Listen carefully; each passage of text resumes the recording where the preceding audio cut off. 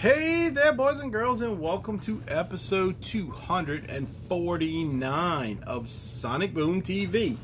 This episode is a little bit shorter than the last few, and it is strictly bangers, as they say, according to whoever, right? No, it's really I got 3 records in. 2 of them are kind of like important records to me. Some people might say grail records, but I'm not into that whole terminology or whatever. And then I've got a DVD, and if the time is not going too bad, I may show the Seether albums that I got the other day, because I still haven't opened them. But if not, I feel like it's going a little too long for this one. I'll just hold off on that. The next episode is 250. I should do something special for that. I don't have anything really planned. I wasn't paying attention to what number I was on, in my brain. So I just don't have anything planned for it. So let's start off with the DVD I got, just to get rid of that, get it out the way. This came from VC Vinyl's $5 show. The seller is Lila. Young girl, probably in her 20s. She's on, not that you need to know that, but she's in her, she usually works on Tuesdays and Fridays, I think, 9 a.m. around that, Central Time, and she goes for a couple hours and she sells records, CDs, cassettes, movies sometimes, and everything usually starts at $5. Every now and again she can run some CDs for $1, which I've taken advantage of a few times, and then she came into some movies recently. Like, there's a horror movie, Trick or Treat. I got that one on the way because it was $5. But the first thing I got, and this one cost me $6. VC Vinyl had a vinyl record of this, but it's Queen, Rock Montreal, and Live Aid. They had a record of this, but it was just the Rock Montreal part, I believe. I don't think the Live Aid stuff is on there, which Live Aid is the reason I wanted this, because that was a great performance. Some consider it the greatest performance ever. I didn't buy the record because they were asking like $40 to start, and then I think it was going up a little bit from there. And I just don't want to pay that much for that, which I'd never heard of before. So I got the video, so I almost don't need it, but the hype sticker says digitally restored picture, newly mixed DTS HD surround sound, features brand new commentary from Brian May and Roger Taylor, complete Live Aid performance, never before seen Live Aid rehearsal footage, and previously unreleased Live Aid interview with the band. And I'm not sure how many songs they did at Live Aid. I know it's at least 3, but I think it was probably about 6 or something, because I don't believe the bands got to do a full concert at Live Aid. It was so long ago. It was like I guess in the 80s. I mean, I remember seeing it though. Like at least I remember seeing them. Their performance on MTV, I believe. I don't know if I saw the whole concert or not. That would be great to get if you could. But anyway, this was $6, so that was well worth it, I think. I don't know what all songs are on here. It doesn't have a track listing on the back. It's got a little write-up, but I'm not gonna read all that to you guys. There's no track listing. So let me bust it open and see what's on the inside. Maybe there is a track listing. Otherwise, I'm just gonna have to watch it. Save my little hype sticker.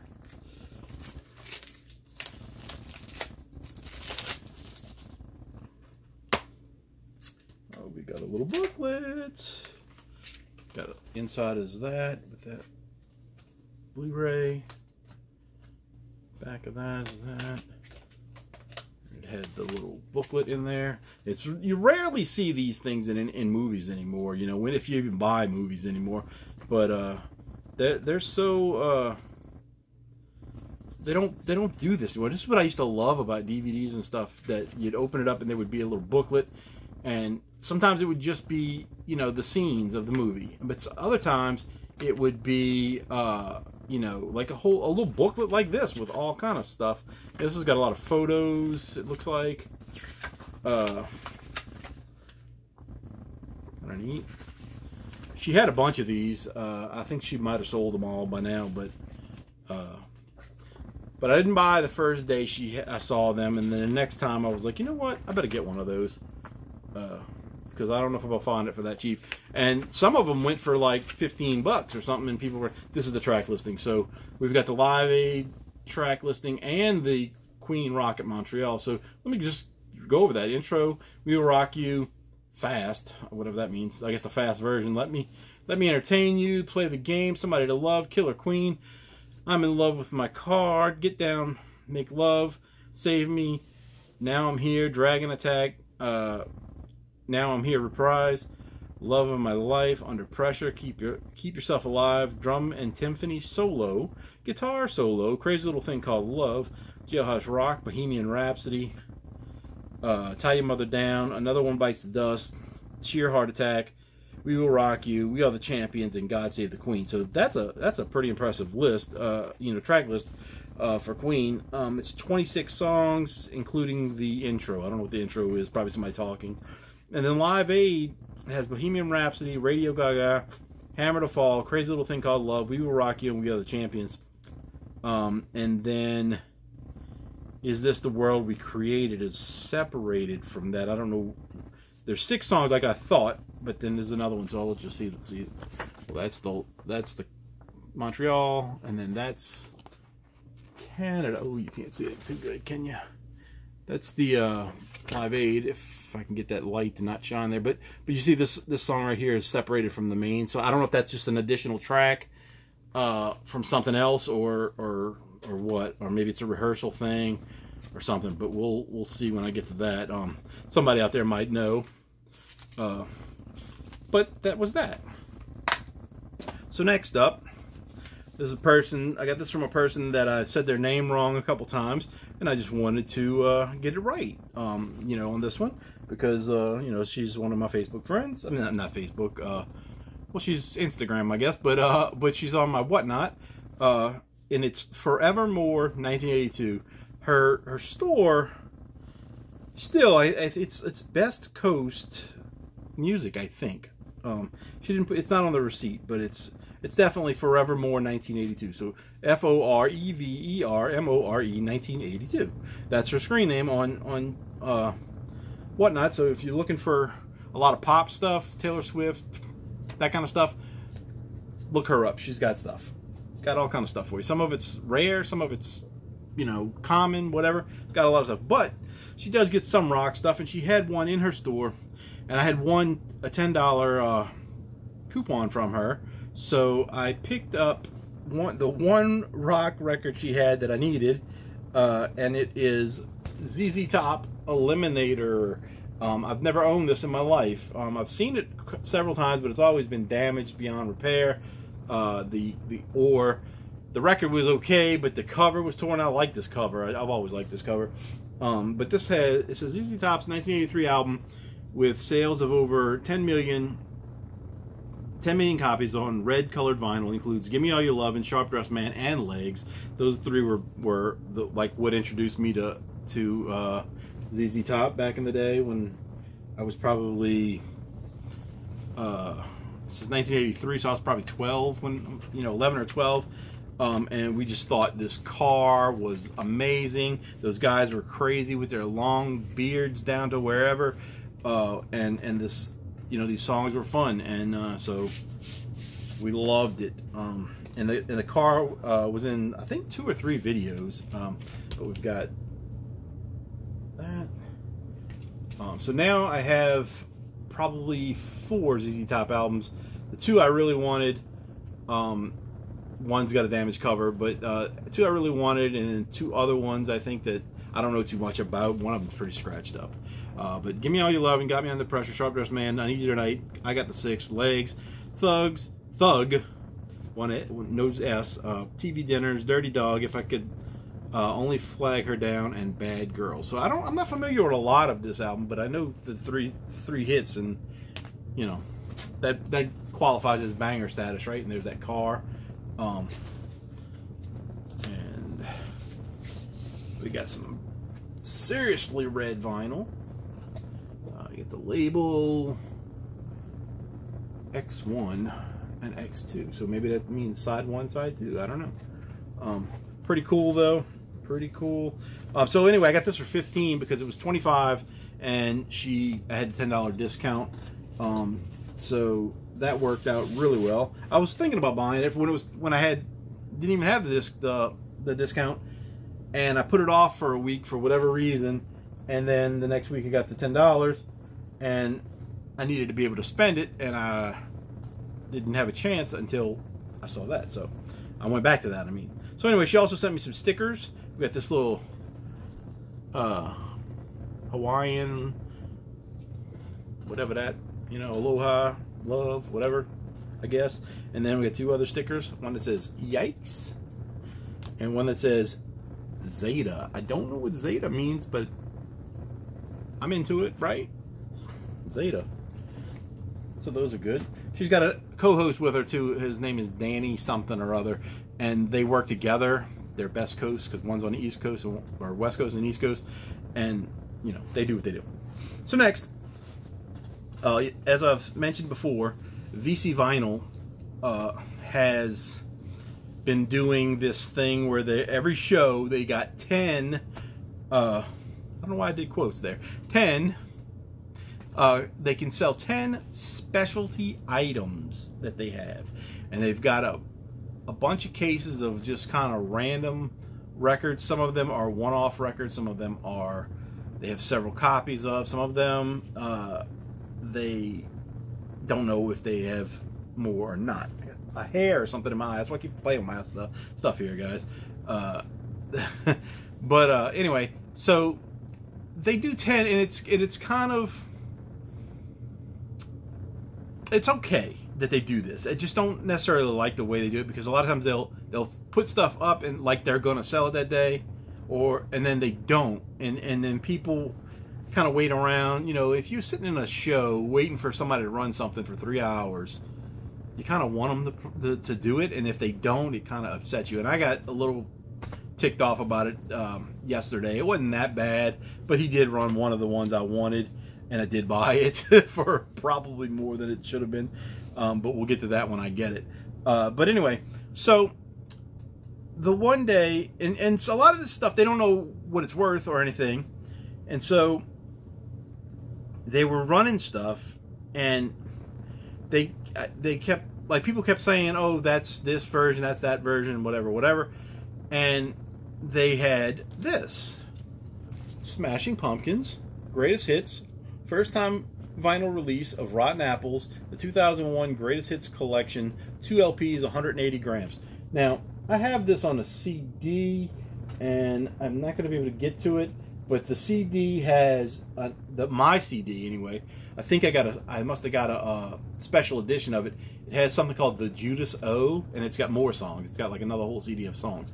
And I can't remember what's on that, but this, so anyway, they had this, and he kept starting it at $40, and I was like, dude, that is not a $40 record to start, because their thing is to sell stuff cheaper than you can get it in the store. So if I pay $40 for this, and then I got to pay shipping, it's going to be shipping and tax. It's going to be over $50 for this, and I'm like, no, I'm not doing that. So I went on Walmart's website, and I did make a mistake. I'm coming out with my mistake here. I went on Walmart's website, and I looked it up, and I put in, Smashing Pumpkins Greatest Hits LP. And there was a red version, the Walmart version. That one I think was 34. No, it was 36, I think. 36.99 maybe. Something like that. Still cheaper than 40 without, and I wouldn't have to pay tax and ship. I wouldn't have to pay shipping. I probably still have to pay tax. But there was a $30 one, and it looked exactly like this, except this picture was slightly different. Like it was the same photo shoot, just maybe a different a different picture, you know, but like slightly. I found out where the hair is on this. It's on the record. And it was like some kind of acoustic thing. So I ordered it not thinking, and it was 30, and I was like, oh no. So I go back, and I was like an hour and a half after I ordered, I was like, that's not the right record. And so I went and I canceled it. And that one was going to cost me like, I don't know, 35, something like that, with shipping and, well, no shipping, but with tax and everything. So then I was like, no, this ain't it. So I went back, and then there was another one that was black that I saw that was like $32. So I was still correct that there was a cheaper one. It just, it wasn't as cheap as I thought. It wasn't 30, it was like 32. So, but I said, no, I'm not doing this. I remembered that I had a coupon on Amazon. And so I don't remember how much I had on Amazon's my coupon thing. And I don't even remember what the price of this was, because they didn't send me a receipt with it, but I'll have it if I go into my Amazon. I just can't do it because it's on my phone. But anyway, I paid $23 with shipping, or free shipping, with tax and everything for this. So I got it way cheaper. You know, I got $17 cheaper than his starting price, and I never seen him run it again after they did that, because nobody bought it at 40.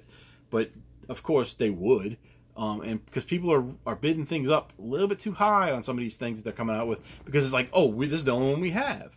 And yeah, it is the only one you have, but if that person really wants to go get it, they could probably find it cheaper if you're going to start it that way. If you do the traditional BC Vinyl thing where you kind of cut the price in half and then go from there, that's fair, because if people bid it up from there, it's fair.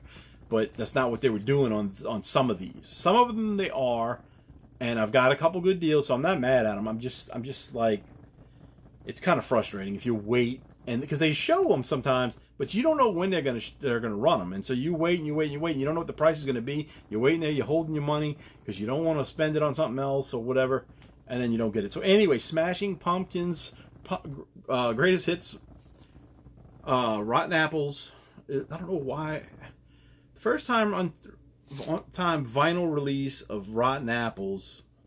I don't know why it's called Rotten Apples and Greatest Hits. Rotten Apples, the Smashing Pumpkins Greatest Hits. That's what it's called. So anyway, this has Siva, Rhinoceros, Drown, Cherub Rock, Today, Disarm, Landslide, Bullet with Butterfly Wings, 1979, Zero, Tonight Tonight, I, Ava Adore, Perfect, The Everlasting Gaze, Stand Inside Your Love, Real Love, and Untitled. Now, the reason I wanted this, and I consider it kind of a banger, is because I don't have any other Smashing Pumpkins on vinyl. I have a lot of Smashing Pumpkins on CD. I have some stuff that's was download only kind of stuff, and I have MP3 stuff, but I don't have it. This is the first thing I had on vinyl, and this covers kind of the era that I really like the most. It does. I didn't really like the Adore album that much, but it's only got a couple songs from that.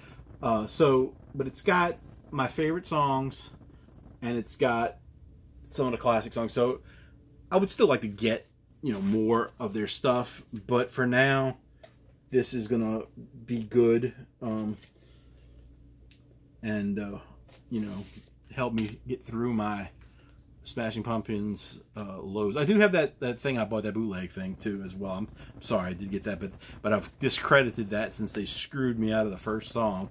And if you'll have to go back and see one of my previous videos to find out the story of that.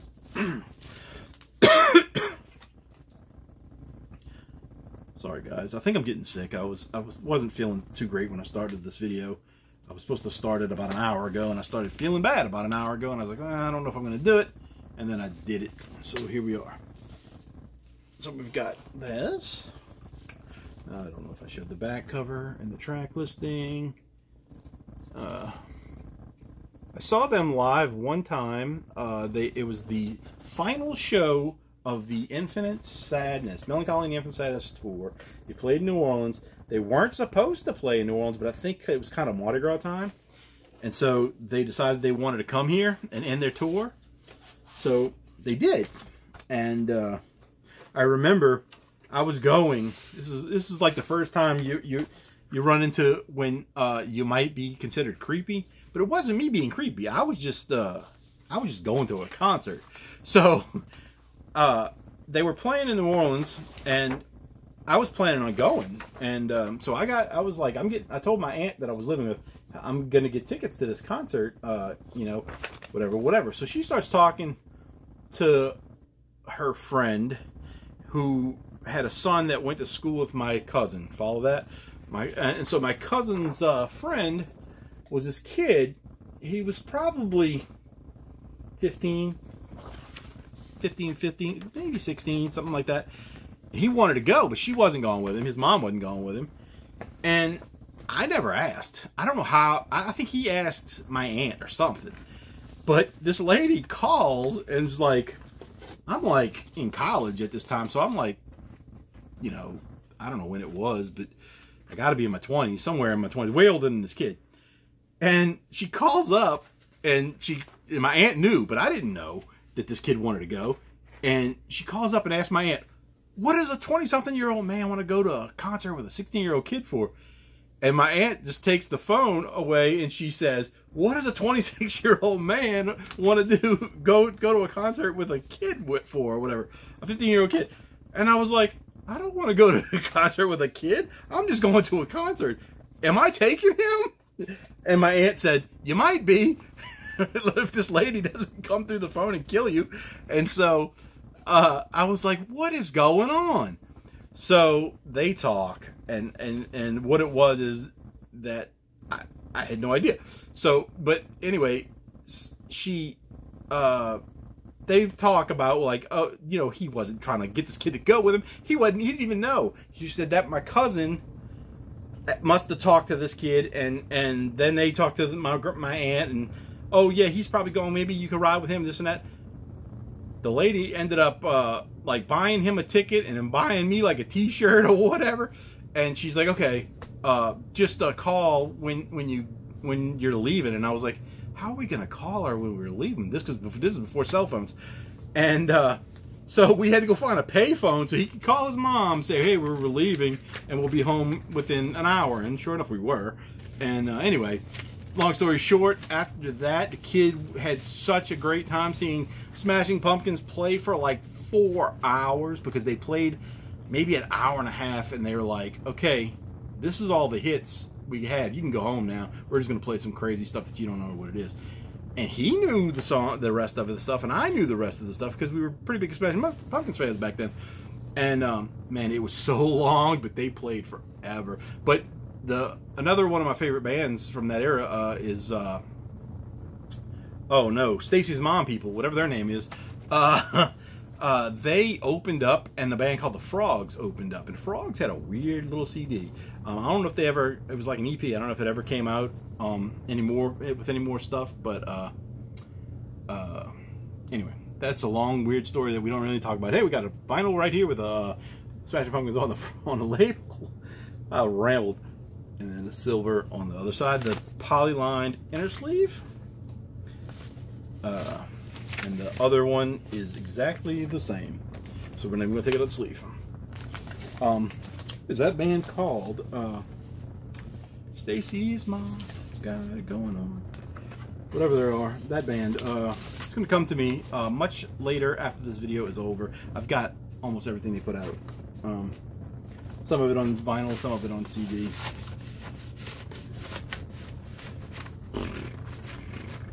I don't know. It's too late, guys. It's midnight, I think. It's past midnight. So that one, like I said, was $23.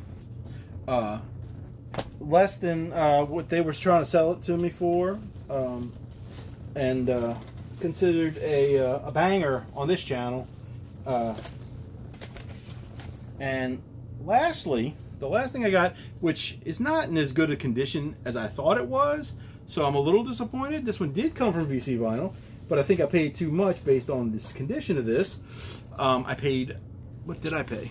I paid $34. Ooh, I don't usually like to do that. But it is something I had just talked about in one of my recent videos, and how I said that I really wanted to get this album and one of their others, and I hadn't seen them, and all of a sudden I saw both of them, but I couldn't get the other one because the other one was $100, and I'll tell you why once I show it. But it's got a couple creases in the cover. Looks like it's got a little bit of ring wear. I'm playing with you guys and not showing it. Oh, whatever. Beastie Boys, check your head. This is a banger as far as that goes. I like I said before, I'm not big into hip hop, not big into rap, but when you add real music with it, like real guitars and stuff, that's when I start to like it. And then you gotta like the Beastie Boys anyway because they're just funny. But this one's got Jimmy James, Funky Boss, Pass the Mic, Gratitude, Lighten Up, Finger Licking Good, So What You Want, the big hit, The Biz versus the Nuge, Time for Living, Something's Gotta Give, The Blue Nun, Stand Together, POW, or P-O-W, The Maestro, Groove Homes, Live at PJ's, Mark on the Bus, Professor's Booty, M3s, and Namaste. Good album, guys. I mean, this was when the Beastie Boys, like, they mixed alternative rock, punkish kind of stuff with the rap, the hip hop stuff, and it really did good. So I don't know if you can see with the glare, but you probably can't. There's like ring wear right there, and then down here when I take the plastic off, you can kind of see there's a crease and a crease. So that's a little disappointing for the price, but again, I'm not huge into having to actually have everything perfect in my life, because nothing is. Okay. But I'm going to point it out anyway, because that's what we do in life, right? We point out stuff. So like, there you go, you can see it. It's right there, a crease, and it kind of works its way down, and this one goes all the way through. It's not bad. It's not a color breaking stuff, and there's a bunch of them right here too. Comic book people would flip out if they had a comic book with all that stuff on it, but it doesn't. Oh, there's more at the top. It's all over the place, but it doesn't break the color, so it's not too bad. But I wish I wouldn't have paid $34 for it either. But I bid it up, and we got the side. We've got, I don't know if that's lyrics.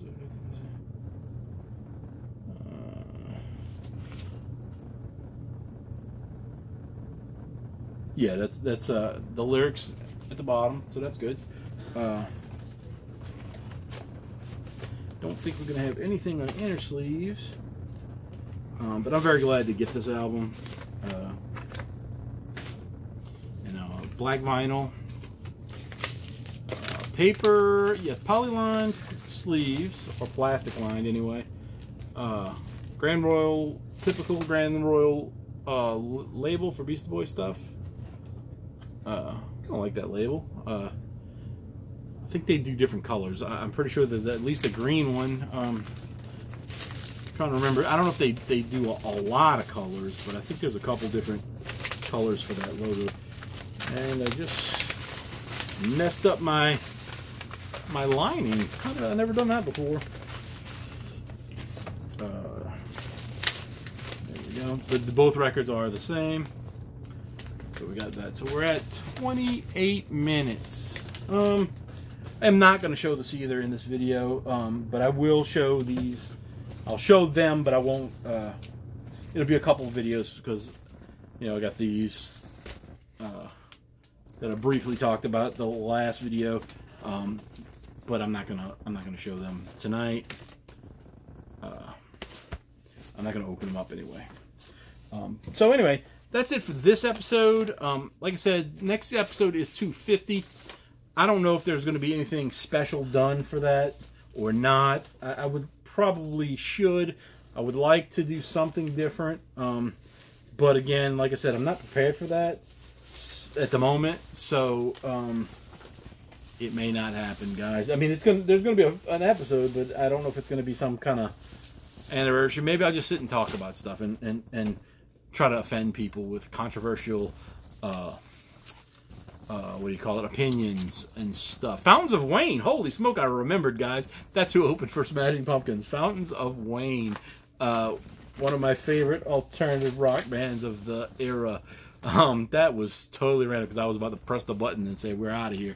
But Fountains of Wayne, yeah. So oh, and I don't know if I said it either, but if I ended that story with that lady after I brought her, son home, and he talked about going to Smashing Pumpkins, how awesome it was and how good a time it was, and I didn't do anything crazy to him or anything, not that I ever would, but how people think, and then next thing you know, she's calling me, not my aunt, calling me and asking me to take her son to concerts. So I was like, look, lady, I'm not the guy that takes kids to concerts. And she goes, well, I'm paying, so yes, you are. And I was like, what? And she bought us tickets to like 3 or 4 different things. And I was like, dude, I said, this is a little bit weird, but if you're having fun and your mom wants to, wants to send you out of the house, if I'm going, I'll bring you. But we only went to like 3 or 4, I think it was. I know we went to a festival at a city park in New Orleans, and Goldfinger played. That was insane.